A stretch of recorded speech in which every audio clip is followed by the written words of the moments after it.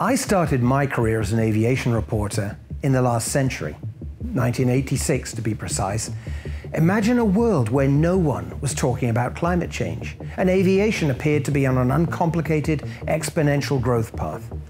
The digital era had barely dawned, and the thought of pilots filing flight plans on iPads would have seemed seriously out there. Around 5 years ago, for AIN's FutureFlight platform, I started covering what people now call the advanced air mobility sector, telling the story of how new technologies such as electric propulsion and flight automation are forging a new future for aviation. When I tell people what I do, the typical response is something like, "Oh, you're into that flying car stuff, are you? Do you really believe that will happen, George Jetson?" Well, yes, you could call the new electric vertical takeoff and landing aircraft, or eVTOLs, flying cars. And I get why some of you don't take that very seriously. But the truth is there's much, much more to all this. And the technological wave now crashing against the shores of the wider aviation ecosystem now includes the air transport and defense sectors.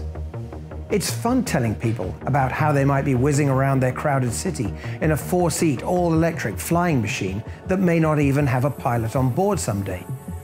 But to be honest, I get much more fired up about news such as Airbus's commitment to get a hydrogen-powered airline into service around 2035 that could carry 200 or so people 2,000 miles across a continent with zero carbon emissions.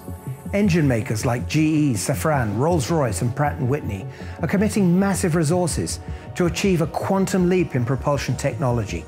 It's potentially the biggest advance since the jet age. But it's not before time.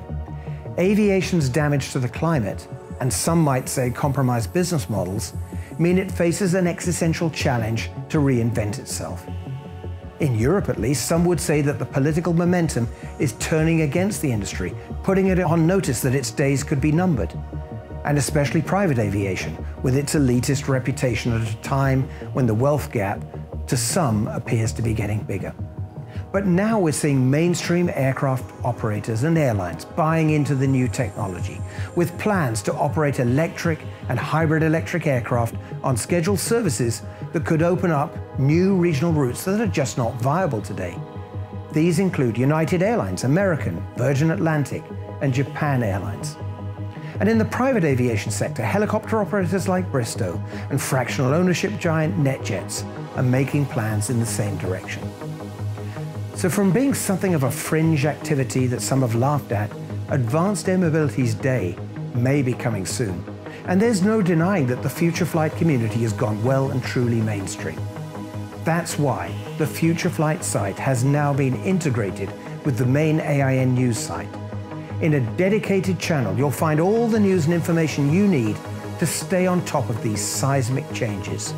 Aviation is changing for the better, and at an extraordinary pace. This is the most exciting time to be an aviation reporter that I've ever known. So stay close to the AIN News team as we tell you the story of the future of flight.